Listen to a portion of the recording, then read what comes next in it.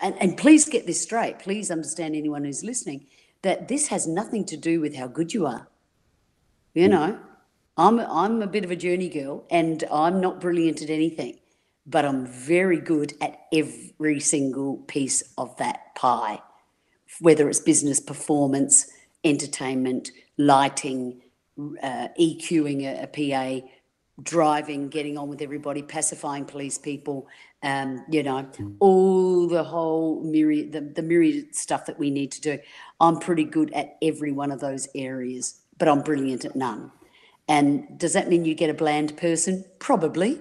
But for me, it's very easy to, it grabs you by the throat and it tells you what has to happen next. Because if it wakes you up, ask yourself, artist out there at the moment, ask yourself, is it waking you up in the middle of the night? Is it making your heartbeat go up? Can you picture yourself precisely at that festival, on that stage, doing whatever your dream is? Can you picture yourself, what does your day look like when you've so-called made it, whatever that is for you?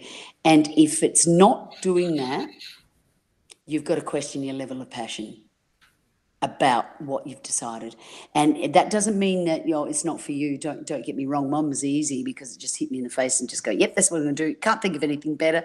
This is it for me. It's all I've ever wanted. And it's been a great life. Therefore, simple and very, very great, with a lot of push in between. But for anyone else who goes, well, I'm doing music at the moment because because really I love languages and I'm waiting to get into languages to study or something, then I would really, really question how successful you'll be in music. Because if you are not absolutely immersed in the need to express yourself, to use it as a therapy, to be able to create. And by the way, I'll never use a capital C, create, that, creatives and all that crap. To me, that's bollocks. Everyone's creative. And I don't think we're remotely elite.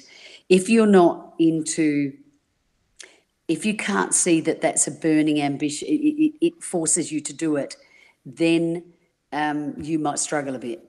Because if it's the opposite, if it's like me, and if it's like a lot of people, where you've had a vision, a very, very clear vision for most of your life, exactly where you're going to be and what it will feel like, what will be your day by the age of 25, what will be your day when you're 30, what will you be doing when you're 38, what will you have achieved, and what will you be hanging out doing when you're 40? If you can't get a vision of that, it's going to be pretty tough. There's lots of things RD Records do to help you on your track. I'm not going to bore you with that. That's what we specialise in. But what is very important is this burning passion. It will wake you up. It will wake you up in the middle of the night, and you've got to do it.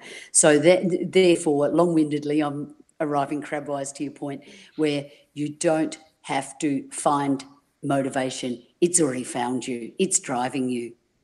And if it's not, there's lots of ways to get that happening. You just don't have a clear enough vision at the moment, or it's a self-conviction thing, a self-belief thing, and a myriad other things. But you can certainly work on those and sort it out really quick, smart.